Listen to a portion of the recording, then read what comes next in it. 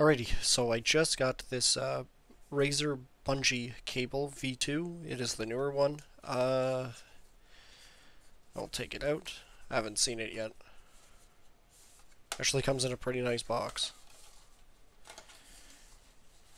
Try to pull it out with one hand.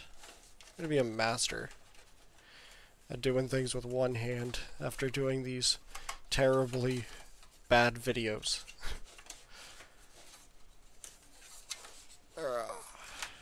Okay, got it around. What do we get inside here?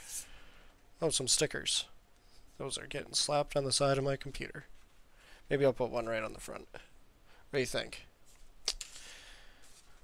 That ought to add like 20 FPS.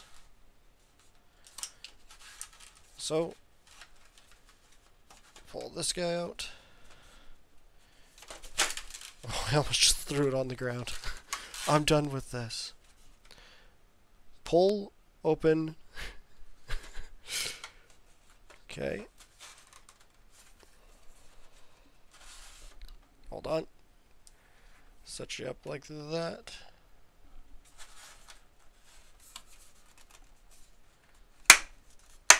There we go.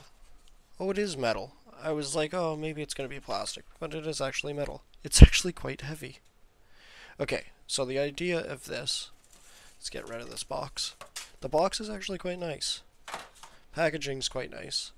So the idea is you hook up your cable, like so, a little bit in there, and then up here.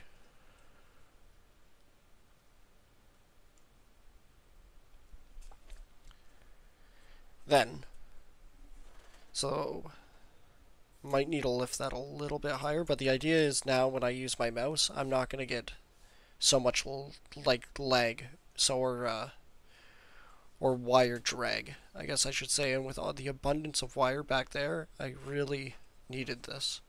So if I set it up there, yeah, I can see how this would be helpful. I might double-side sticky tape it, depending if I can find the exact right spot that gives me no grief. I just want a little bit of slack. Okay. Make sure to tuck that all in.